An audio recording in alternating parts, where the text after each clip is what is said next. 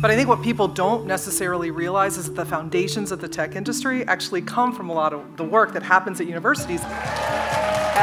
Thanks for joining me at the Johns Hopkins Bloomberg Center for this conversation about startups and entrepreneurship. And AI, obviously. AI, in the 50s, the 60s, the 70s, Sure. the 80s, corporations weren't putting money into this. Certainly venture capital, with the exception of a brief 5-year period, we're not putting money into this.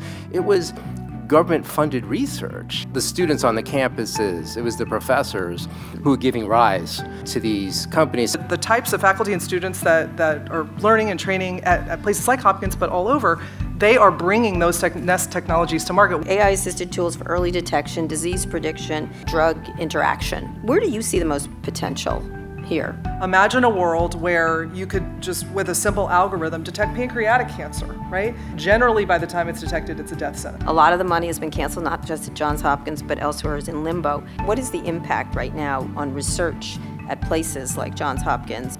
What the NIH has done over time with very competitive grant funding to universities and ultimately to the commercial sector, these incredible group of 3 sectors that came together have lowered the deaths of heart disease and stroke by 75% in the last 40 years. When I was growing up, HIV and AIDS was a death sentence, and now you can live a normal lifespan. Cutting off basic research to universities is so short-sighted. That's our magic formula in this country. That's our secret sauce. My greatest fear is for this incredibly talented generation of scientists that are going to choose necessarily not to do that work. If their grant funding's cut off, if they're unable to continue their work, they'll go do something else. And what does that mean for the next decades of that type of progress? If you could do one thing to fundamentally secure innovation in the AI space for the next generation of entrepreneurs, what would it be?